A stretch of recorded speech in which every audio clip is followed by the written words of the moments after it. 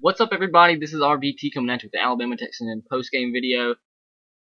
Alabama wins 49-42, and that was a lot closer than I wanted it to be. They made it real interesting in the fourth quarter, but we come up with the late touchdown play action pass to Austin Fowler, get the touchdown, and they go right down the field and scored again. It came out of the onside kick, and two great teams. I want to go over a little recap before I get something to say for the people that were commenting on my pregame video. We all knew Johnny Manziel is Texas A&M. He's the face of the program. We knew he was going to play great. The best player in college football, hands down. Made some absolutely amazing plays today. It was almost insane how reminiscent this game was, or how similar this game was compared to last year's game, especially at the start. Just like that, they came out scoring 14 points in a row. Last year it was 20 points to or nothing, and just extremely similar.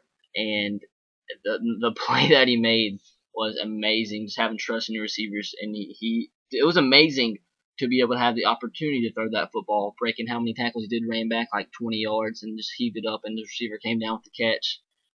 But yeah, in my pregame video, I said that the only two receivers I believed was really competitive and really was going to give us fits was Mike Evans, and we all know, dear God, he was ridiculous. 270 something yards receiving. That's unheard of, especially against our defense. Just a tremendous wide receiver. His skills is amazing. His size is ridiculous. I don't know how tall he is, but he's huge. Just put it at that. We could not cover him for nothing. I also mentioned Ricky Seals-Jones. He didn't show up today. And the one receiver that I will give you guys credit for, that you all were saying that was going to have a big game, was Malcolm Kennedy, and he did. He had 3 touchdown catches, so props there. But aside from that, nobody else really impressed me in the receiving corps. And the running backs, oh dear God, don't even. I've addressed this issue so many times. People saying that Texas A&M, the Texas A&M fans were saying that they had the best best backfield in the country. All I know is nothing I saw today and it showed me that at all. I mean, Ben Molina had a decent game, but aside from that, there was nothing. And we all know. First of all, once again, I'd like to say a great game. That was an absolutely great game. Texas A&M played better than I thought, especially offensively. We knew their defense was not going to play well because it's not necessarily a great defense, so we knew they were going to struggle. But great game. And I still don't agree with some of the things that you said, but either way, it was a good game, and I will say that I think it's closer. It was closer than I thought it was going to be, so good game, Aggies, and that's that. Now to check these updates. Offensively, we played great. I was so impressed at how much better, or how much our offensive line improved going from week 1 to week 3, because we hit the bye week 2. That was it. We pretty much manhandled their front seven. They didn't necessarily get any pressure on AJ this whole entire game. They did not get a sack this whole game, I don't believe. TJ ran really well. Austin Fowler played great. Kenyon Drake had some yards too. And I believe that was the only 3 that saw time playing today. But they all played really well. AJ was spot on. He played excellent. And he career high in passing yards. Great game by the wide receivers.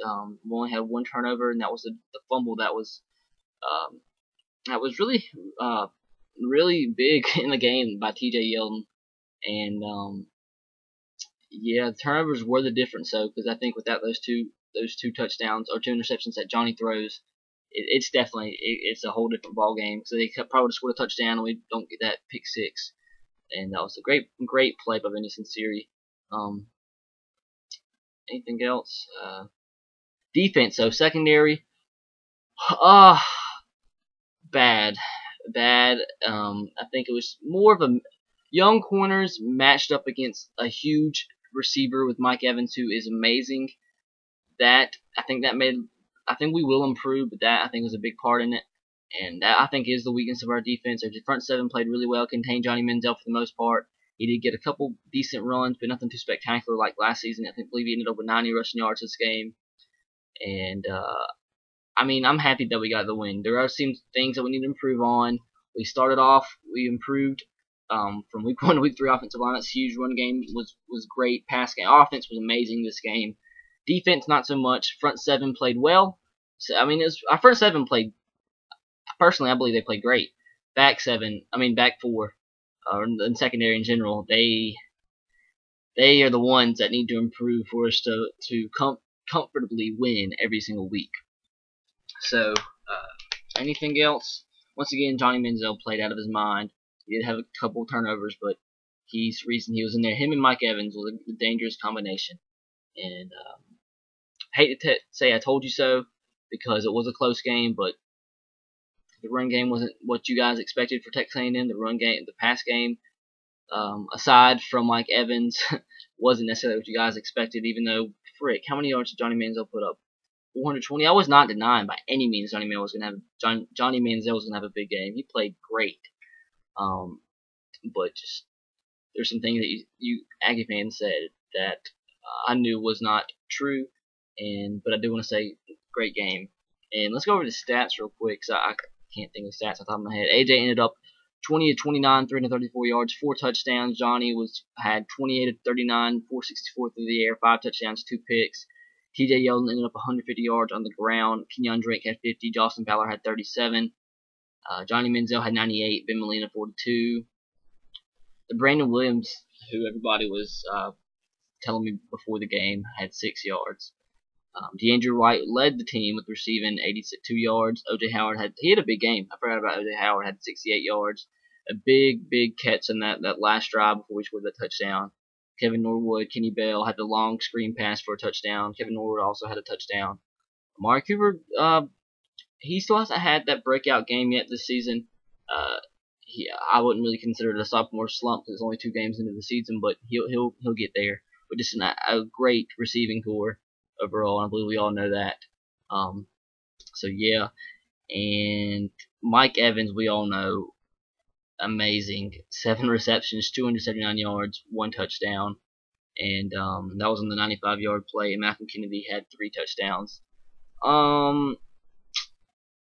That's about it. Big 2 interceptions by Cyrus Jones and Vinny Sinceri. That targeting penalty was horrible.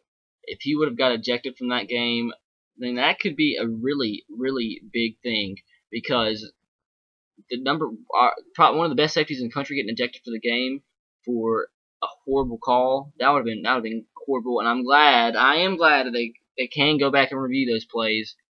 But the fact that they figured out it wasn't actually a targeting penalty, and they couldn't take the 15 yards back, that's makes no sense, and that's stupid.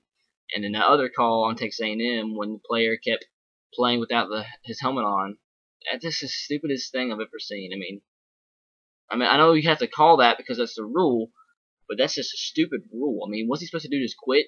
I mean, you're giving offensive leeways to try to just yank everybody's helmet off, and bam, they can't play. Give them a 15-yard penalty. So that's it, guys.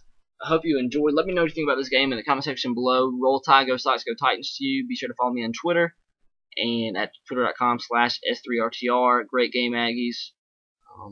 You possibly could run the table. You could. I think you'll have a good chance. Your offense will have a good chance against LSU's defense. And I'm not real sure who Texas A&M plays the rest of the season. I'm not sure I think they draw Florida out of the East again.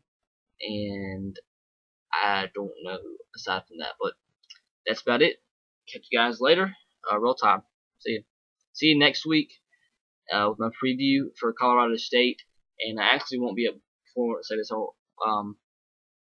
to come at you with a recap of the Colorado State game because my sister's getting married next Saturday, so won't be able to watch football, which sucks. That really, really does suck. But that's it. Catch you guys later. Have a great day.